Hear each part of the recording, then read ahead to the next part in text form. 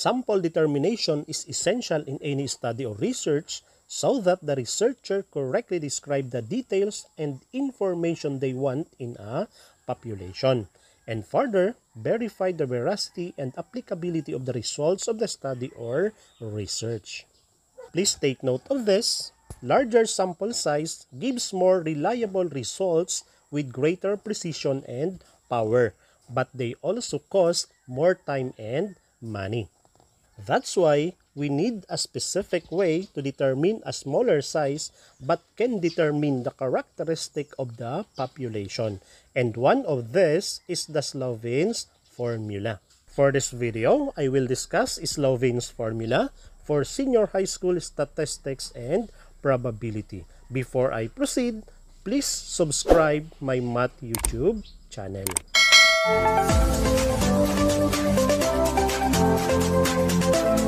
Now let's continue for this definition. Slovin's formula is the most common formula in determining the sufficient sample size to represent the population in any research or study. Its formula, lowercase n equals uppercase n over 1 plus uppercase n(e) squared, where lowercase n represents the sample size, uppercase n represents the population size, and lowercase e for the desired margin of error. F is the allowance for non-precision because of the use of sample instead of population.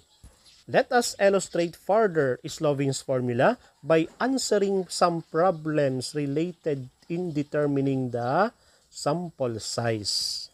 Number 1, for instance, in your research, if the population is 2,400 and the margin of error you allow is 3%, what is the sufficient sample size?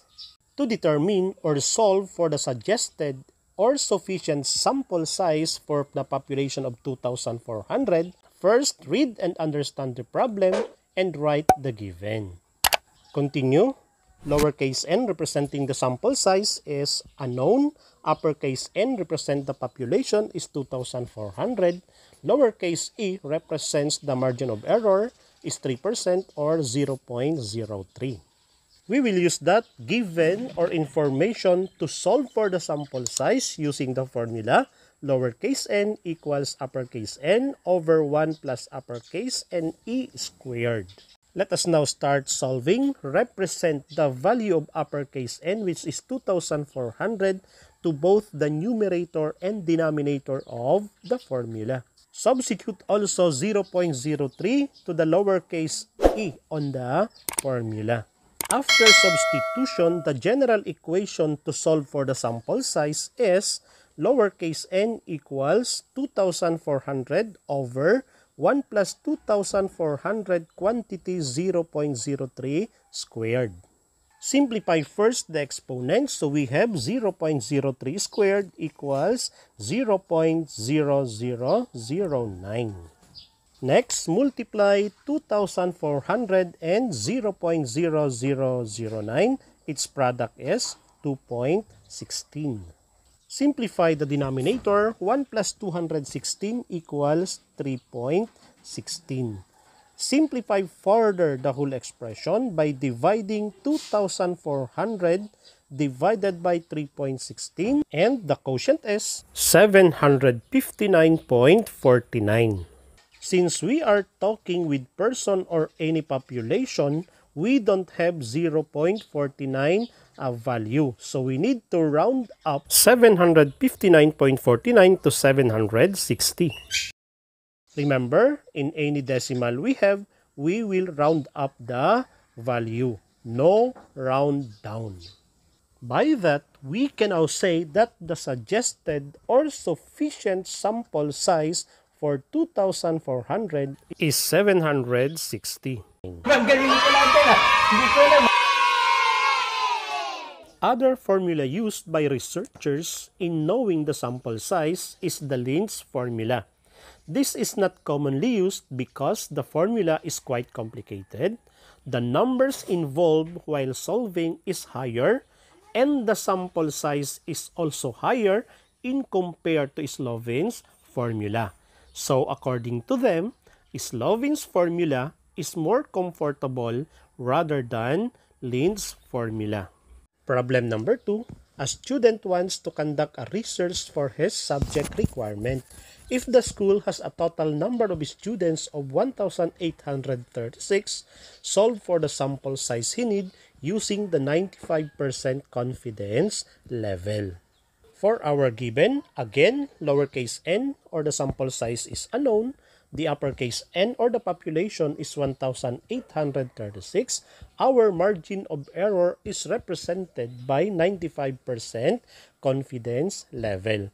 100 minus 95 equals 5%. So therefore, 5% equals 0.05.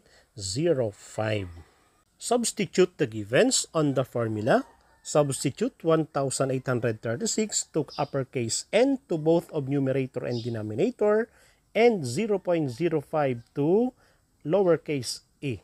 Again, after substituting the values on the formula, our general equation to solve for the sample size is lowercase n equals 1,836 over 1 plus 1,836 times 0.05 squared. Again, first to simplify is the exponent. So we have 0.05 squared equals 0.0025. Multiply 1,836 and 0.0025. Its product is 4.59. Next, simplify the denominator. 1 plus 4.59 equals 5.59. Simplify further, 1,836 divided by 5.59 equals 328.44, which will be round up to 329. Therefore, the suggested or sufficient sample size for this problem is 329. Ang galing mo pala dyan ah. Hindi ko alam. Next problem, number 3. Compute the sufficient sample size of a target population of senior high school students consisting of 144 grade 11 and 172 grade 12 students with 5% error of tolerance. For this specific problem, we need to apply the stratified random sampling because we have two groups of students. We have grade 11 and grade 12 with different number of students.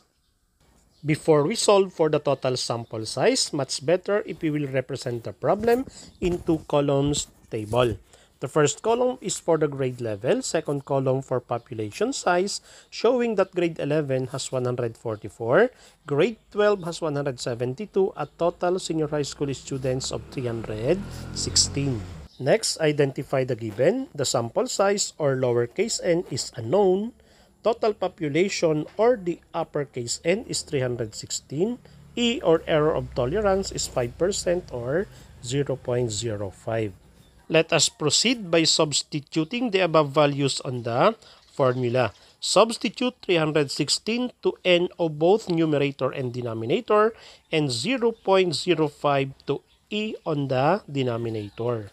Simplify first the exponent. 0.05 squared equals 0.0025. Simplify further the denominator using calculator. The result is 1.79. 316 divided by 1.79 equals 176.54, which can be rounded up to 177. So, our sample size is 177.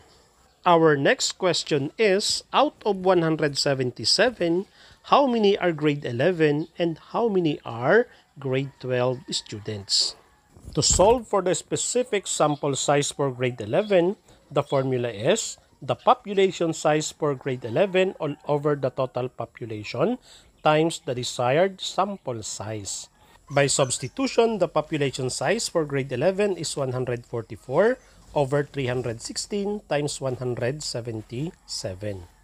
Its result is 80.66, round up to 81. It means that the sample size for grade 11 is 81. Let us also solve the sample size for grade 12 using the same formula. The population size for grade 12 is 172 over 316 times 177. If we will simplify 172 over 316 times 177 using calculator, it is equal to 96.34 rounded to 96. It means that the sample size for grade 12 is 96. If we will add the sample size of grade 11, which is 81, and sample size of grade 12, which is 96, its result is 177, which is equivalent to the total sample size. Therefore, we can now say that the total sample size is 177, composed of 81 grade 11 and 96 grade 12 students. Again, if this video helps you, don't forget to like and subscribe. If you want to help others, kindly share this video to them.